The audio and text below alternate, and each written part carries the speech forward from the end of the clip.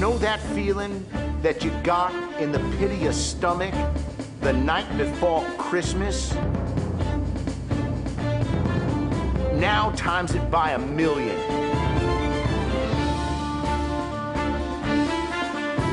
It's Michigan versus Ohio State. It's a war.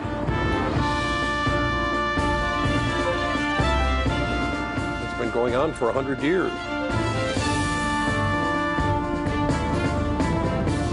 The maize and blue versus the scarlet and gray. Good versus evil. Ohio State being the bad guys. Michigan people aren't to be liked. Go blue. This game makes or breaks the season. Hardcore smash mouth football. That's where I learned hatred.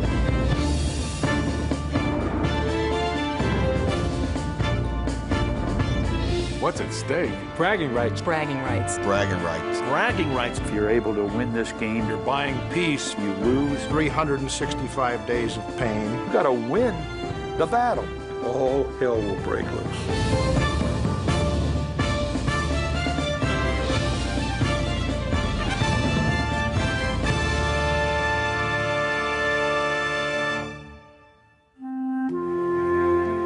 Every year on the third Saturday in November, amidst a Midwestern haze and the rustle of autumn leaves, the Michigan Wolverines and the Ohio State Buckeyes meet for a football game. 12 months of fevered anticipation are played out on a frosted green canvas upon which strokes of maize and blue clash with scarlet and gray.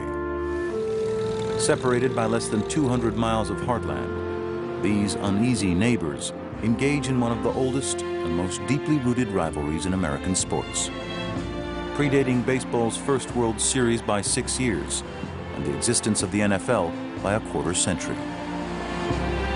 They're tearing down Michigan's covenant and club banner.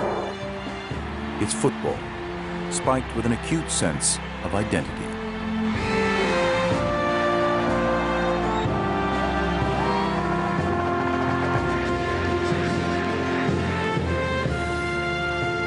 Since 1935, the game has been held on the final week of the regular season, with the Big Ten Conference Championship and a shot at a national title frequently at stake.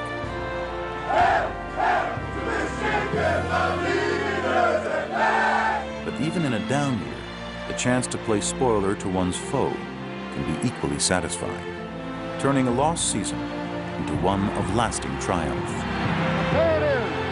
What has to be the upset of the century. For a sacred 10-year period, two combative men inflamed this bitter rivalry while becoming folk heroes along the way. And for the players, who carry the weight of tradition on their shoulder pads, the results of these games forever define their legacy.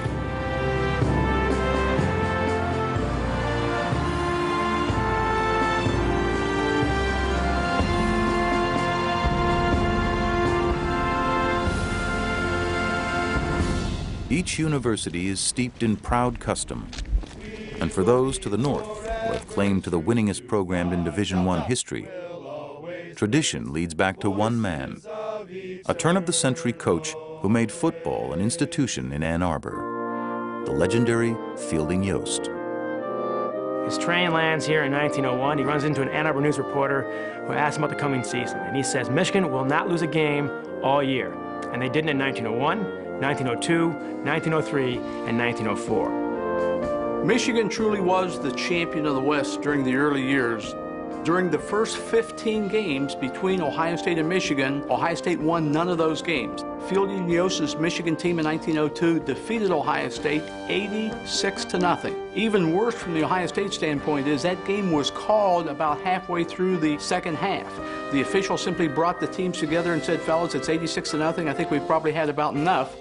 And it wasn't until the 16th game of the series, which was 1919, that Ohio State finally was able to beat Michigan. And the guy that put Ohio State on the national map was Chick Harley. With only a single loss in 3 seasons, All-American Chick Harley brought the Buckeye program to national prominence and inspired the construction of Ohio Stadium, which opened in 1922 with a unique horseshoe design. While Ohioans were still admirably living off the land, Michigan's burgeoning automobile industry provided the state with newfound wealth and stature. By the time Michigan Stadium was completed in 1927, the state's social and economic upturn was reflected in the university's growth into one of the country's premier learning institutions. And with the advances of the 20th century came an aura of elitism amongst Michiganites. On the football field, the Wolverines continued to manufacture championships with assembly line proficiency. By 1933, Michigan had won 8 national titles and had taken 9 of its last 12 against Ohio State. The latest era began with the prolific Benny-to-Benny connection of quarterback Benny Friedman and receiver Benny Oosterbaan. And later included Grand Rapids-raised future U.S. President Gerald Ford. The team from Ann Arbor seemed cut from a superior cloth, but in 1934, OSU's incoming coach, Francis Schmidt, broke through the mystique. When he was interviewed about the job, they were asking him, "How are you going to beat Michigan?" And he looked them right in the eye and he said, "Just remember, they put their pants on the same way we do, one leg at a time. So when Ohio State beat them, they started the gold pants tradition." And ever since 1934, whenever Ohio State defeats Michigan, all the players and coaches get little replica gold pants. And that represents 2 of the final moments of my life. I have several of those pants myself. I don't mention that around here. Gold pants were immediately in style, as Ohio State thoroughly dominated the next 4 meetings, outscoring Michigan 114-0. Hoping to reverse this unsettling trend, Michigan ushered in a new coach from the Ivy League who made his own sartorial impact. Michigan's new coach in 1938, Fritz Chrysler, had come from Princeton, and he created the winged helmet of maize and blue. It was done for 2 reasons. First, to dress up the helmet, because until then, Michigan just wore a plain old black leather helmet. But the second reason was he wanted to have the passers be able to spot the receivers better. In truth, no one needed a winged helmet to spot the ubiquitous Tom Harmon. In the 1940 meeting in Columbus, Harmon rushed for 3 scores, passed for 2 more, and intercepted 3 passes for good measure, leading to a 40-0 Michigan win and a standing ovation from the Buckeye faithful. Michigan added 2 more titles in 47 and 48 and held a decisive lead in the rivalry by the half-century mark. But despite winning just 12 of the first 46 meetings, Ohio State was a heavy favorite in 1950, in what became the most fabled contest in the game's history. On Friday of the night before the game, we went downtown to the National Wallach Hotel about 9:30, 10 o'clock, and everybody went to bed. But it was the next morning that was shocking. It was a blizzard. It was snowing big time, it was blowing big time, and it was about 3 above. 50,000 fans showed up. In snow-swept Columbus, Ohio, a busy crew of snow shovelers worked through the night preparing the gridiron for the long-awaited clash between Michigan and Ohio State.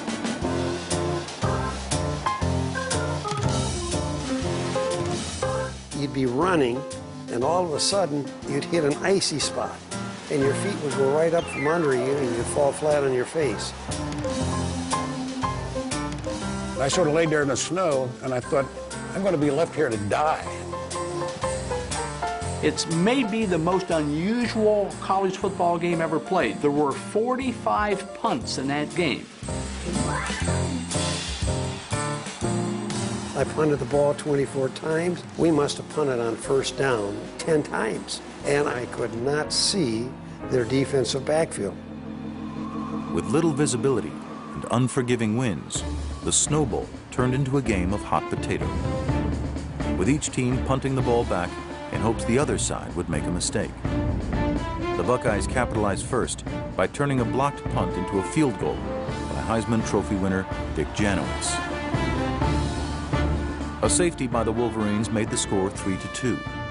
With under a minute left in the first half and a chance to run out the clock and retain a halftime lead, Ohio State coach Wes Fessler sent out his punter instead. Tony Thompson, the center for Michigan, went through and blocked Janowitz's punt, fell on the ball in the end zone for the game's only touchdown. Michigan won that game 9-3 without registering a single first down. And the field turns into a bedlam of overjoyed Wolverine rooters. It's a great victory for Michigan. Bessler never coaches another day at Ohio State. He's out. The Wolverines escaped Columbus and made an unplanned trip to the Rose Bowl. With snowdrifts reaching 25 feet, the Great Appalachian Storm of 1950 claimed the lives of dozens of Ohioans and the job of yet another Buckeyes coach. Ohio State had long been considered the graveyard of coaches, and the program's search for its 19th field general, its 6th in 12 seasons, yielded the uninspiring name Wayne Woodrow Hayes. Woody, as he was called, had led impressive teams at Denison University and Miami of Ohio. But after 3 unremarkable seasons in Columbus, which included 2 shutout losses to Michigan, it appeared Hayes's tenure would last only as long as it took to dig another grave. But in 1954, a funny thing happened on the way to the funeral. The turning point in that season is the fourth quarter of the Michigan game. Michigan comes to town under Coach Benny Oosterbaan, and they take the opening kickoff and they drive the length of the field. The Buckeyes, right before halftime, tie the score 7-7. The third quarter is scoreless, but as play opens up in the fourth quarter, We took the ball down all the way to the 1-yard line, and we had 4 shots at it. Michigan then rams that Ohio State line, trying to get into the end zone, and falls short. We had them on the ropes, man. It was awful. That goal line stand at the south end of Ohio Stadium in the 1954 Michigan game was truly the turning point in Woody Hayes' career. Spurred by the defense, Buckeye great Howard Hopalong Cassidy led OSU to a 21-7 victory, propelling the Scarlet and Gray to a surprising undefeated season in the 1954 National Championship. Beginning in '54, Woody's Buckeyes won 11 of 15 against the Wolverines and were crowned national champions again in '57 and '61. Woody Hayes had finally jammed a wedge in the revolving coaching door at Ohio State. More military tactician than X's and O's strategist, Hayes won with a brick-and-mortar approach, shunning the pass for 3 yards in a cloud of dust. In fact, Hayes' teams might have been called dull, if not for the man himself. I saw this older guy, real mild-mannered guy, and I didn't know he was General Patton in disguise. He's the guy you gotta hit him. You rush your butt off. Get off the field. He's the meanest sucker you've ever seen. I'll be a goddamn son of a bitch. It's a big blizzard. In practice, he would get so upset. For God's sake. That there was a fumble or there was an interception that he would bite his hand until it bled. He used to throw his hat down and stomp it, and then he would grab the hat and just tear it apart. Snap his glasses. He took the watch off, threw the watch down, and jumped up and down on that. He looked like a raving madman. Oh, God damn him. Oh, well, shit. Woody Hayes once said, "Show me a gracious loser, and I'll show you a busboy." You're damn right. If anybody gives you a compliment, kick him right in the shins, unless it's a lady over 80. But I tell you what, when you're out in practice field and you see that kind of emotion and intensity, Hell, there's no question who will win. everyone's game elevates. Come on, stay good. Nobody would ever outwork him. When we came in on summer practice at 7 in the morning, he was passed out on a couch at the facility and the projector was still going. He fell asleep watching film. And he'd hear us and get up, give a shower, and go right back to work. Hayes' unflinching dedication and tyrannical temper were legendary, as was his disdain for the maize and blue. He would never refer to Michigan by name. Anytime he referred to the University of Michigan, it was always that team up north. They were recruiting a kid in Michigan, and as they were going south, they actually ran out of gas. He said that he would push his car across the state line before he would buy any gasoline in the state of Michigan. Woody Hayes was everything we loathed. I did not like Woody Hayes. I didn't like anything about Woody Hayes. You know something? I couldn't care less about that. It all stems from my father's incredible distaste for his arrogance. And I don't think the players are worried about it any more than I am. If I had to pick one evil force in my life growing up as a grade school student here in Ann Arbor, it should be Brezhnev or somebody. It was Woody Hayes. If there was any question that Hayes reveled in the enmity of his foes, the 1968 encounter left no doubt. It was a close ball game. It was 14-14. And then all of a sudden, bingo. We got shellacked. Is this game ever going to end? We couldn't stop them, and we couldn't do anything against them. And Woody showed no mercy. Ohio State just exploded in the second half and ended up winning that game 50-14. A lot of the Michigan players were pretty upset at the end of the game because after Jim Otis had scored his 4th touchdown, he throws the football into the stand. Woody Hayes sent the offense back on the field for a 2-point conversion. And that was just to rub it in. That was just to stick it in our face. In the dressing room after the game, and one of the sports writers was asking Woody Hayes, hey, you were up by 36 points, the game's almost over, why would you go for 2? His response, because they wouldn't let me go for 3. Columbus was abuzz with Buckeye fever as Ohio State followed its win over Michigan by beating O.J. Simpson's USC Trojans in the Rose Bowl. The Bucs' 4th national title under Woody Hayes was salt in the wound of Wolverine fans, who were experiencing something unfamiliar from their beloved program: mediocrity. A losing record over 10 previous seasons had turned a once packed big house into a cavernous memorial to past UM glory. People cared about Michigan football, but had felt that it had sort of fallen on hard times. You could go up to the ticket counter and buy a ticket and walk on in, and there were many times when I'd sit down in the end zone as a high school student and they'd be half empty. 1951 to 1968, Michigan wins exactly 1 Big Ten title over an 18-year period. It's barely a rivalry there for a while. That all changed in 1969. The headline in the Detroit newspaper said, Bo-hoo. Bo-hoo. Bo-hoo? Glenn Schembechler got the nickname Bo from his little sister's attempts to say brother when they were young. Most everything else he got from Woody Hayes. The Barberton, Ohio native and son of a fireman was an offensive tackle at Miami of Ohio during Hayes' tenure as Redskins coach. Beginning in 1958, Schembechler studied under Hayes for 5 seasons as a Buckeye assistant. The lessons paid off during 6 winning seasons as head coach of his alma mater, Miami. Despite his success, Michigan fans were left to wonder how a coach with such unnerving ties to the enemy could recapture the program's once proud tradition. Then again, few are as keenly aware of Wolverine lore as a Buckeye. Michigan was not Michigan at that time. Michigan had a debt of $250,000. The facilities were a mess. They had rickety old wooden chairs. They got dressed in the second floor of the basketball arena at the time. They hung their hats on rusty nails in 2x4s bolted into the wall. We walked into the locker room that was supposedly be our dressing room here at Michigan and looked it up there and saw a nail on the wall. And we started complaining we had better facilities at Miami and this and that and both. Better stuff at Miami? Gentlemen, see that rickety seat right there? Fielding Yost sat down in that seat. You see that rusty nail right there? Fielding Yost hung his hat on that rusty nail. We've got tradition here, Michigan tradition, and that's something no one else has. The first task was to get their attention, and he got it right away. He said, I will treat you all the same like dogs.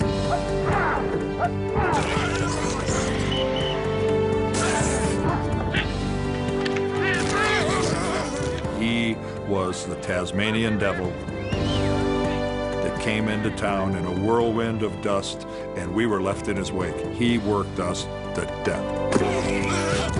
He had about 140, 150 guys on the team when he took over. Every day, 3 or 4 people were leaving. He just waved at them on their way out the door. Guys were quitting left and right. At the end of spring practice, he's down to about 75 or 80. In the locker room, Bo had put up a sign that said, "Those who stay will be champions." Those who stay will be champions. It is still the mantra by which every Michigan football player lives, because that sign still hangs in the locker room. It was Bo's sign. When he came in, he knew the team he had to beat was Ohio State. Ohio State was the scourge of the Big Ten, the scourge of the country. Ohio State is undefeated. They are the returning national champions. Sports Illustrated said they were so good, the only game worth watching right now in college football is Ohio State's offense versus their defense in full pad practice on Tuesday in Columbus. They were that overpowering. 200 miles to the north, those who stayed got off to an unspectacular 3-2 start. But 4 straight wins, in which they outscored their opponents 178-22, raised the Wolverines' confidence going into their season-ending matchup with the mighty Buckeyes, a game they had been thirsting for since Woody went for 2. We had a great week of practice because we were all motivated by what Woody had done the previous year. Bo made every player on the team practice with a sign taped to his helmet that said 50-14. The score was posted all over the locker room. And I made sure they didn't forget it. Every demonstration player that was playing against our first and second team, getting ready for that game, wore the number 50. Everybody was 50. That was embedded in the minds of these guys. That embarrassment was not going to last long. 103,588 fans in the Michigan Stadium in Ann Arbor. I walked up to the press box. Guy jumps out and grabs me and shakes me and says, "We're going to beat your ass today, buddy." The head coach of Ohio State, Woody Hayes. I'm 11 and a half years old.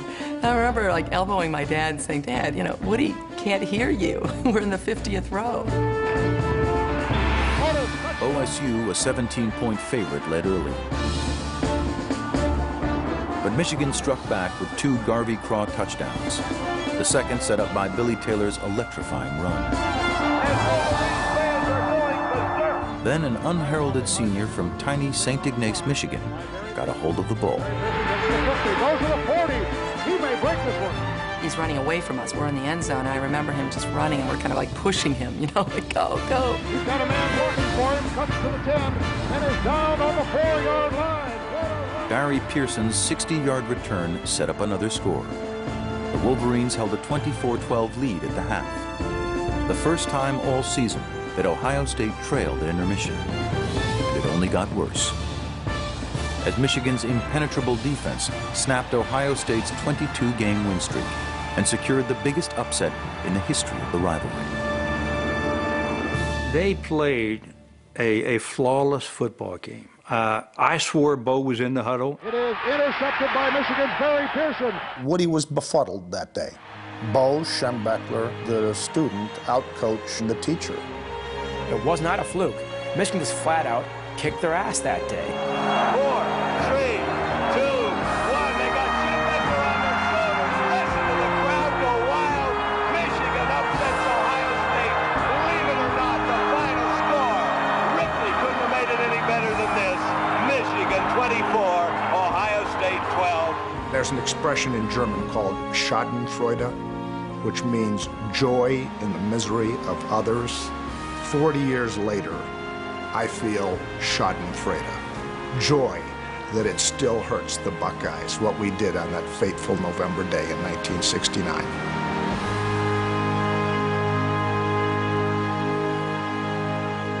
That game kind of set it off. Woody was crushed that his greatest team would be beaten. When Ohio State got back from that huge loss at Ann Arbor in 1969, Woody Hayes went right to his office and began working that night on the 1970 game. Hayes had a huge rug made that he put outside the Ohio State dressing room that the players had to walk over as they went out to practice every day in the springtime. And that rug said, Michigan 24, Ohio State 12. We walked across that damn rug every day. I still have the bumper sticker saying, "Remember Ann Arbor." Cars would have them on the back. You'd be driving around. I mean, it was amazing. When we got off that bus in Columbus, man, they were ready for us. There were signs on the dormitories. They were not G-rated. Woody was as tight as a drum. Don't you know who we play this week? Don't you know who it is? My God, it's Michigan. It's Michigan. And he's crying, and tears are coming down his cheeks. And I thought, whoa, boy, the old man has really lost it. He's using Michigan, and he's using it repetitively. The 70 battle in Columbus was a combination of all our frustrations that whole year. And it wasn't going to be pretty. Out for blood, Ohio State disposed of Michigan 20-9. Fanning the flames of animosity between the schools were two men who brooded over the game with an angst that permeated through their programs and the regions as a whole. For the remainder of the decade, the regular season was mere window dressing for this annual year-end clash, a period remembered as the 10-year war. It became more real, and it became more serious. And you spent your whole year, you spent your whole off season getting ready for that one game. We thought of this one more than we have the rest of the season put together. When he brought his team up here, he would tell one of his assistants, he said, would you please tell Coach Schembechler that I'm ready to meet him at the 50-yard line. He would not cross the 50. And so I'd shake hands across the 50. Hi, Woody, hi, Mo. And that was it. For 10 years. I want to beat him. He's no friend of mine. The one thing that he said that really stuck out with me is he said, this is more than a game. This is war. Everything happens. You've got it all. Intrigue, injustice, devastation. You can go straight to hell. Every storyline possible. Coach Schembechler has to be restrained. Woody Hayes is furious. He is screaming. He just ripped up the downs marker. I mean, who does that? Woody Hayes did that. A 10-7 Michigan victory in 1971 was the first in a series of blood-boiling close calls.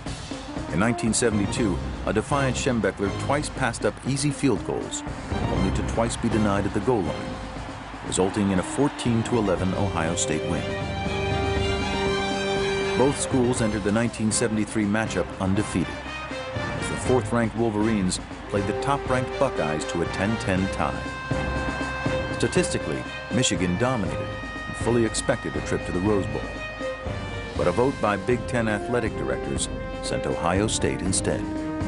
The slight infuriated Schembechler, who insisted his team was robbed. This is the lowest day in my athletic career, either as a player or a coach, because I am bitterly resentful at the way this thing was handled.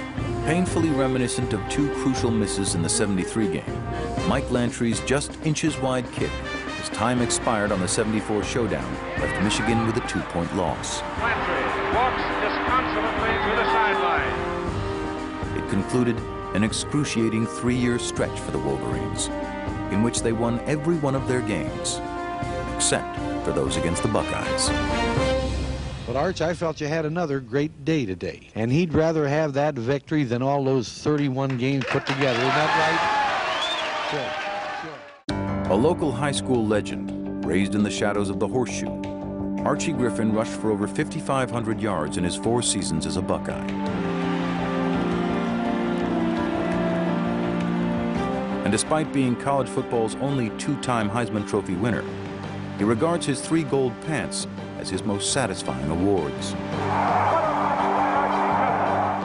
His last pair came in 1975, which gave the Buckeyes a 4-2-1 advantage in the 10-year war. The rivalry reached the national stage, and tensions between the coaches spiraled from Midwestern machismo to Cold War paranoia. He stopped practice and he said, men, you see those 2 guys? Those are police. I hired them. Bo was trying to watch our practices. Never forget the year that Bo brought the police in and went to one of the apartments across the way and found a guy shooting a video camera over the top of the wall at their practice and thought he was a spy from Ohio State. Are the elements of my strategy all safe? How's the field going to be cut? Who's it going to favor? Woody was convinced one year that Michigan had a new shoe specifically made so that if the field were slippery, Michigan would have better grip. And Woody tried like crazy to find out so he could order some. And there was no secret shoe. The week we were playing Michigan at Michigan, my senior year, we were having our pregame meal. The ladies that were serving us were all nice-looking ladies. I mean, nice-looking ladies, college students. And all of a sudden, we heard that clang. He hit the wine glass with a fork, and he starts screaming, "I want all of these waitresses out of here. I want the cooks to serve my men." And we're looking around, and what? And then he stood up and said, Bo planted them there to distract us. Yeah, Bo infiltrated our lunchroom. He goes, "We'll have none of that." Their ongoing feud further provoked fan partisanship between the states. A fanaticism reinforced to this day by the colliding cultures of each side. This is not just a rivalry between two football teams. This is a rivalry between two ways of life. This is scarlet red versus maize and blue. This is a battle between goodness and evil.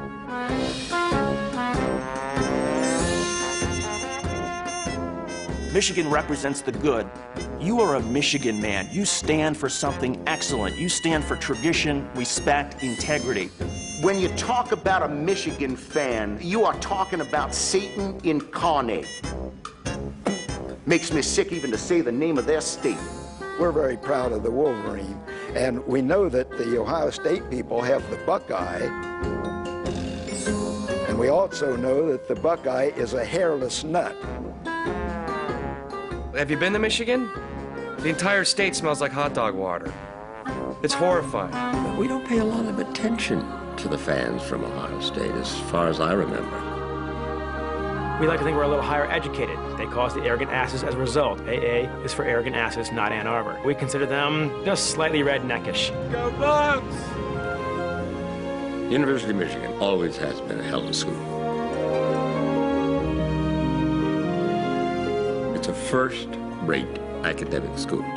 Face it, Michigan was superior to Ohio State and remains superior. We had a Michigan guy flunk out of Michigan, and then he enrolled at Ohio State. And he raised a class standing at both universities when he did that. I'm a Michigan graduate. You're an Ohio State graduate. You're lucky you're not flipping burgers someplace. You ain't nothing but a bunch of pretend wannabe crybaby suckasses. We look down our noses at Ohio State. You know why their noses are in the air? Because we have kicked their asses so far up into the air, they can't get their damn noses back down straight again. Fuck Michigan, excuse me. Michigan has a great spirited fan base, and Ohio State has a great spirited fan base with violent, lunatic, sociopathic fringe attached to it.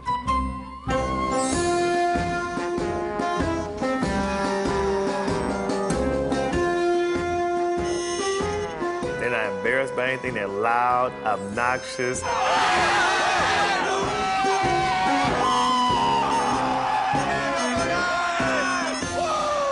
We are in the city of Columbus on the campus of the Ohio State University.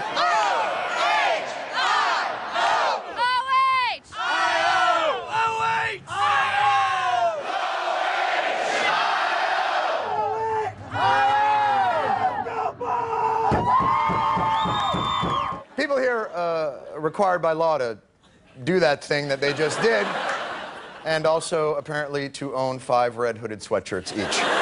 We're from Ohio, O-H! We're from Ohio, I-O! We don't give a damn for the whole state of Michigan. We're from Ohio!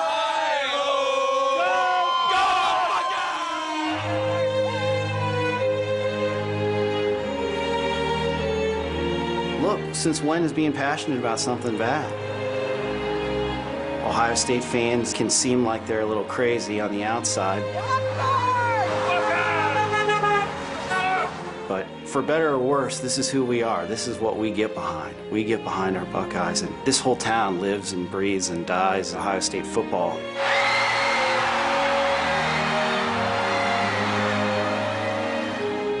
From the time I was 6 years old, I only missed one Ohio State football game until I was 20. That's all there was in Columbus. We didn't have Broadway plays, we didn't have opera, we didn't have great museums. This is what we had. When I was a kid, there were 8 radio stations in Columbus. And on Saturday afternoons, all 8 stations carried the Ohio State game. I don't know one kid from my high school that doesn't have a baby picture with Buckeye stuff.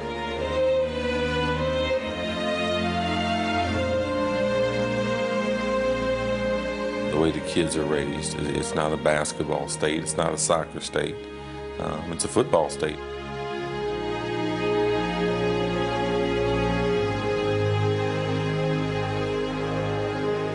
You have to understand that in Columbus, Ohio, football is a secular religion.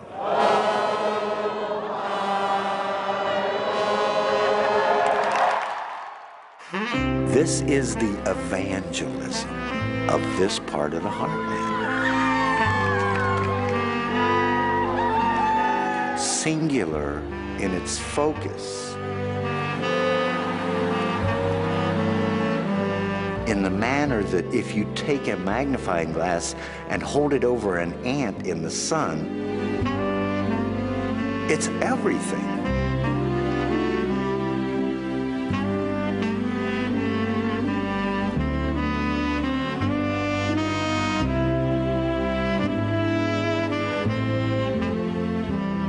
I love Ohio State football. I'm a fan.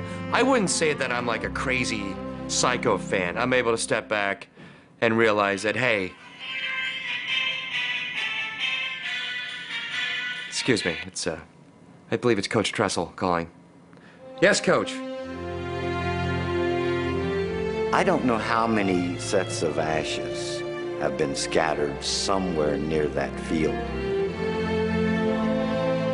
It's a lot of people's wishes. It's a lot of people's dreams.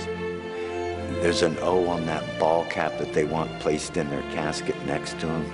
You could talk to people in the autumn here who want to live just long enough to see Ohio State kick the hell out of Michigan one more time. I could never figure out where this bile came from. I hate Michigan, I hate Michigan, I hate Michigan. Fuck the Wolverines. I hate Michigan, I hate Michigan, I hate Michigan. Fuck the Wolverines. Michigan and Ohio have been at each other's throats since people were writing down history on this continent. Wolverine lost to Buckeye, and there was many a black eye to attest to the upset. The game is over, but the mayhem lingers on.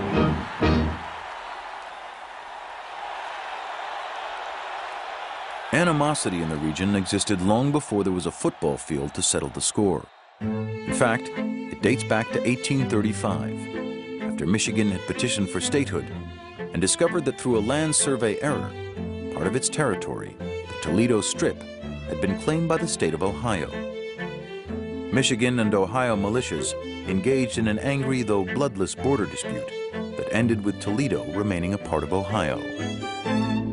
Nearly 2 centuries later, border towns like Perrysburg, Ohio are the disputed territories, with football allegiance now up for grabs. The Michigan-Ohio border serves as a 70-mile-long line of scrimmage that creates a too-close-for-comfort coexistence between rival fan factions. Be it in the classroom or at the local trading post, where a young Wolverine can be outfitted in maize and blue, and a Buckeye nut can buy a Buckeye nut.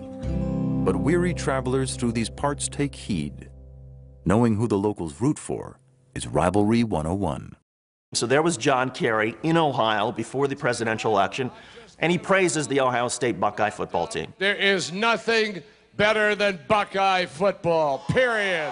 That's the way it works. But then he goes to a suburb of Detroit. We're roughly 60–70% Democratic. Our high schools are named after John F. Kennedy and Harry Truman.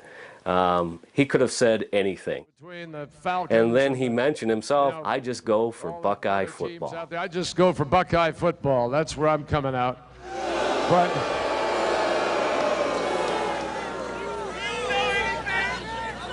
That was while I was in Ohio. Now I know I'm in the state of Michigan, and you got a great big M and a powerhouse of a team. This guy is a flip-flopper. Carsanos has Carter. We believe the football in Ohio is a lot better, so the quality of the players are better. We feel no need to go across the border to get any of their, what they call talented players.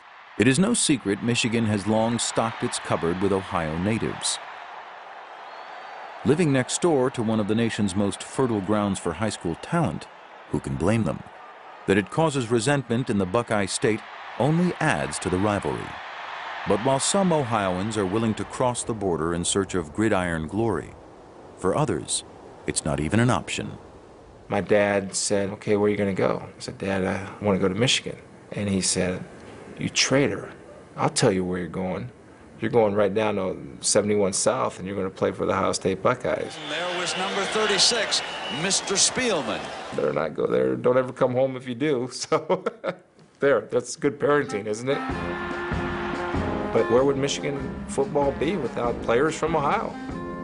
It wouldn't be where it is today, I promise you that. Many of our best players come from the state of Ohio, and trust me, that really pisses them off. Jim Mandich, number 88, El Diablo, the great All-American tight end. Obviously, Michigan was the better place. It was a very easy decision to make. And if that's smug Michigan arrogance, deal with it, Buckeyes. John Colasar's from Ohio. He kills us.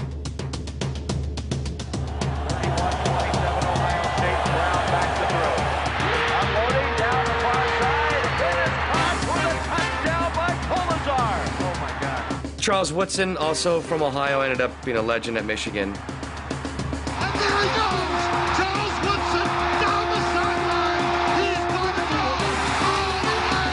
Touchdown, Michigan! So I don't know what they did to Desmond Howard to get him. They must have had something on his family, or somebody was kidnapped or something. I stepped back and caught the ball on the 7-yard line. I made the first guy miss. Then I moved to my left, so now I'm running down Ohio State sideline. I'm looking at the punter. I'm like, that's just totally unfair, because no way in hell he's going to catch me. One man! Goodbye! I'm thinking, should I do it? Should I not? Should I do it? Should I not? And I'm really wrestling with myself about this. I crossed the goal line. I was like, hey, fuck it. And I did it. You don't even have to say Desmond Howard. You can just say Heisman post. And it's just, oh, God, it's brutal. It's brutal. The dream in Ohio is to stop all these defectors if they could only build a fence around the state.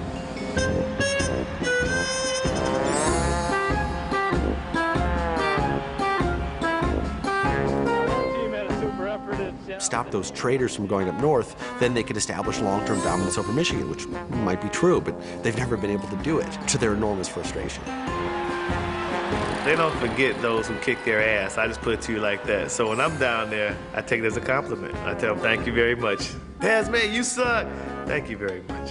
Daz, man, fuck you. Thank you very much.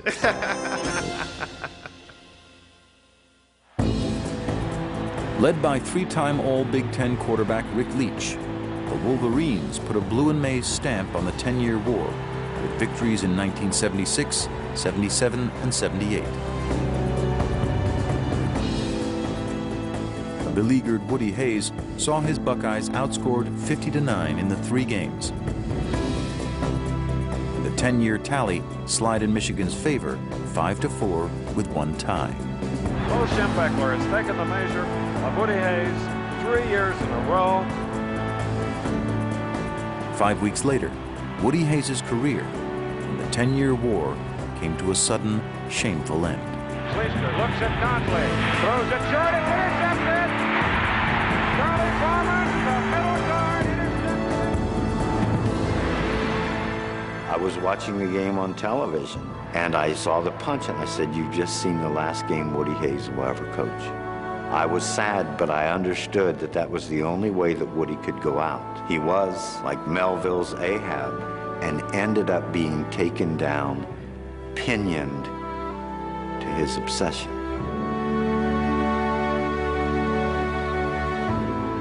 Football.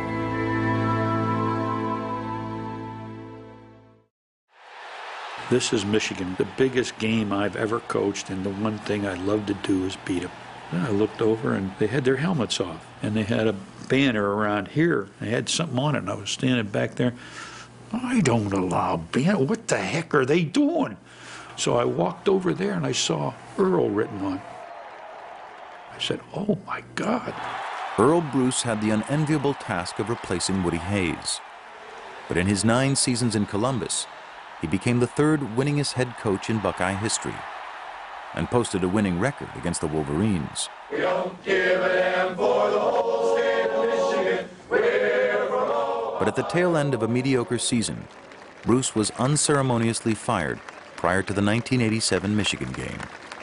And Earl Bruce's final appearance for Ohio State. His Buckeyes are really playing well. Then, you know that old saying, you find a way to win.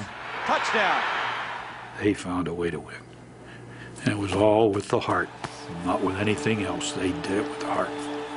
Bruce's successor was an immediate hit, but not in Columbus. I love John Cooper. John Cooper was great.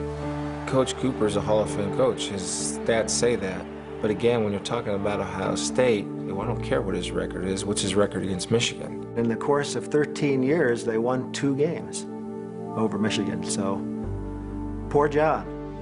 John Cooper said, Michigan is just another game. He said that. His 1995 team was one of the best Ohio State teams ever assembled. Featured Eddie George, the Heisman Trophy winner at tailback. The Michigan team had already lost 3 times. They come into Michigan, and some guy that a lot of people whose name they can't even pronounce. Tishimanga Biakabatuka runs wild. Biakabatuka. And Biakabatuka finds some space. The elusive Tim Biakabatuka. Tishimanga Biakabatuka. Biakabatuka made a name for himself by rushing for a rivalry record 313 yards and spoiling one of several Ohio State seasons in the 1990s. Never fully embracing the magnitude of the rivalry, Cooper was replaced in 2001 by someone who clearly did.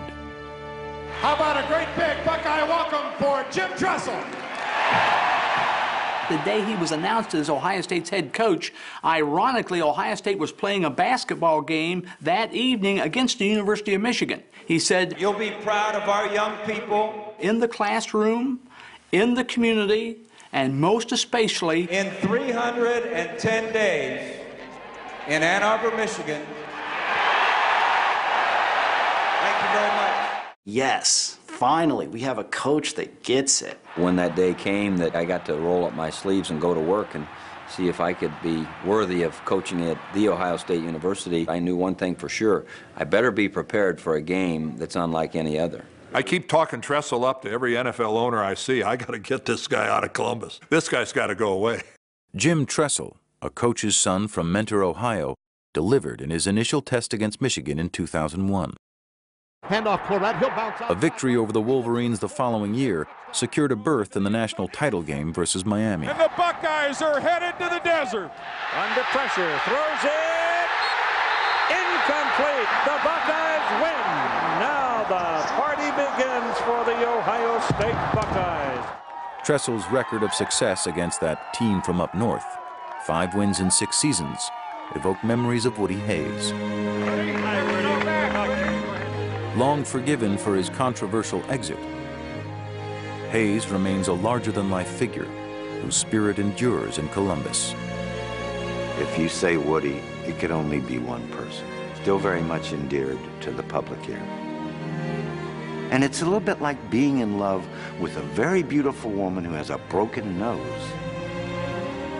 Coming into Columbus is like driving into Memphis and coming to Graceland. Woody is our Elvis. You can go anywhere, and there's going to be posters of Woody, pictures of Woody. There's going to be old men dressed like Woody.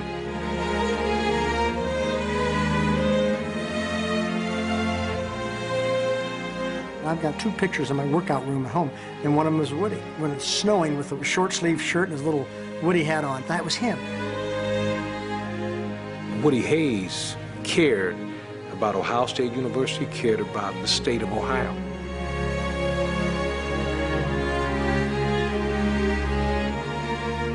He's meant so much to so many people, and that's something that they'll never ever forget. Hayes' bond with Ohioans was unmistakable. when the smoke cleared from the 10-year war, a deep connection was also revealed with his supposed nemesis. Their on-field bravado no longer casting a shadow on their mutual affection. Whether he realized it or not, I was his best friend in coaching. I was his best friend. When I had a heart attack at the Rose Bowl, he wrote me a very nice letter. When I came back and was recuperating in my house, he came to see me. He's the type of man that has brought great credit to college football. He's a great, great friend of mine, and he always will be. Your whole life pivots around one game. Your whole life is devoted for one purpose, and that's to beat the other guy. Who else in the world could understand you? Bo and Woody respected each other and loved each other. I had a speech at the Agonis Club in Dayton. They had talked to Woody earlier in the year about coming down and introducing me. He was too frail to do it. But he would not take no for an answer. So he had a kid drive him down in his truck. He could hardly walk. And he got up there for a half hour and talked about our relationship. His voice was not as strong as it usually was, but you could hear a pin drop out there. He's just a super man and a great, great friend whose friendship I can't tell you how much I love. And after that, Woody went home and died.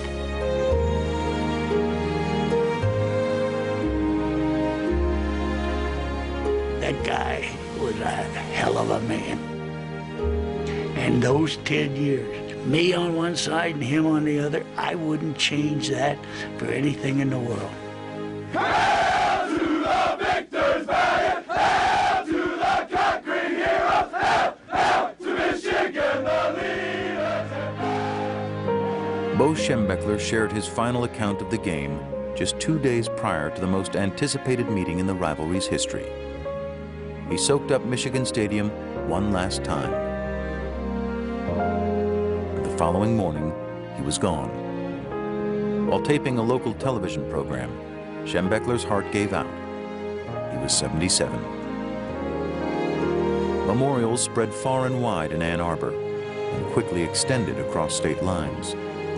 Though he died a conquering hero, Bo Schembechler was born and raised a sturdy son of Ohio. Football, Michigan, Ohio, lost a fine man, a fine coach, a fine dad. Would you mind just bowing your head? We have a little prayer from Pastor. We bid goodbye to one of our own, one who was a great competitor and who loved the game and who will be missed sorely.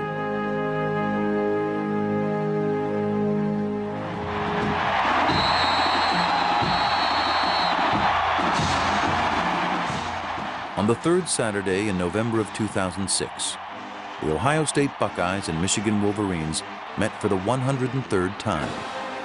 Both undefeated, it marked the first occasion the teams entered the game as the #1 and #2 ranked schools in the country. And once the curtain was finally drawn, these century-old rivals put on a show for the ages. The game unfolded like a celebration, a 100-yard homage to all who played, coached, and cheered throughout this storied rivalry.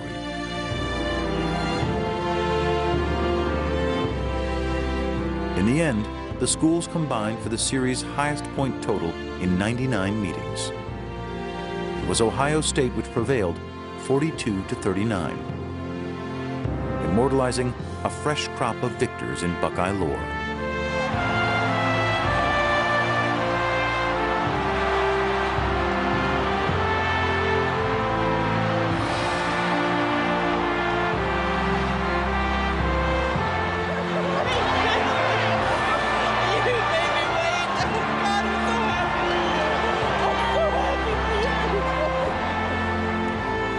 An autumn ritual, the Michigan-Ohio State rivalry is as ingrained in Midwestern culture as stoicism and self-reliance.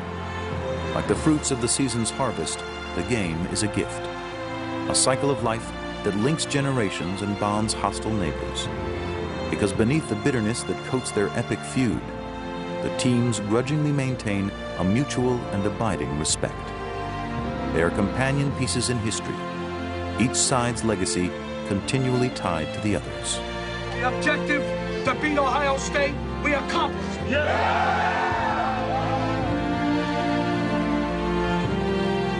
One of the things that makes the Michigan-Ohio State game so great and separates it from other sports rivalries is not only does it happen once a year, it happens at the same time every year.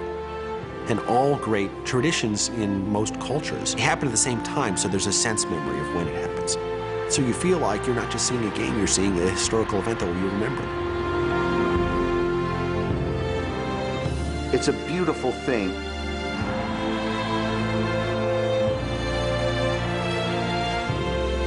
You feel you are a part of something that stretches from before you existed and will be here long after you are gone. The way it was with our grandparents. Go blue! Go blue! It's the way it was with our parents. It's the way it is with us. It's the way it's going to be with our children and grandchildren. The cold, dark, forbidding sky of that late November day in Ann Arbor or in Columbus. It does set a tone for the whole winter with either being the victor or having been humiliated by your rival. If you don't think it's a big deal around here, ask the guy who lost it. It's a stigma you carry for 364 days until you get a chance to remove it and get that blemish off your soul. And they look at gray flannel skies for months on end, and you're thinking about, we gotta beat those sons of bitches the next time.